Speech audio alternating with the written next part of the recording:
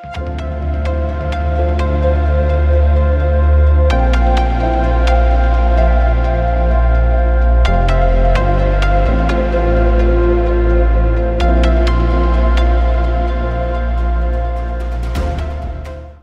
to another Spiral Knight's gear demonstration, and today we're going to be taking a look at the Iron Slug.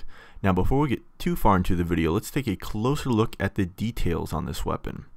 Right off the bat, you can tell that the Iron Slug is actually a pretty large gun in relation to our character size. And if we move to the front of the gun, you can see two very prominent yellow lights surrounding the gun's muzzle area. Also on the front of the gun, we have two sights. Then we have a line running right down the middle to the circle and dash area, and our energy tank with the yellow light. And overall, I really like the look of this gun, and that blue color scheme is also pretty nice. Now as far as the gun's attacks go, your basic attack is comprised of 2 shots, and then you'll need to reload the weapon. And your charge attack fires off one huge bullet that explodes when it reaches the end of its path. Let's actually rewind that and fire it off in slow motion because it's pretty quick. As you can see, the bullet spins around and then we get that nice explosion at the end there.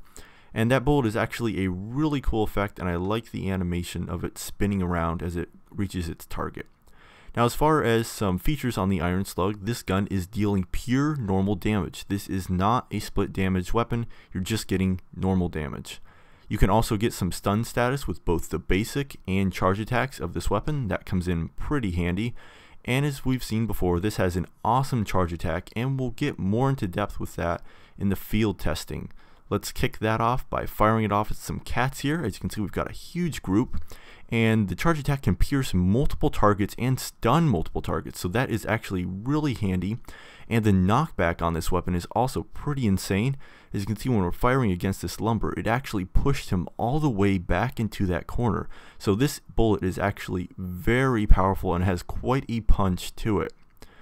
Now if you're interested in picking up the Iron Slug, you'll first need to get the 3-star variant of the weapon, which is the Magnus.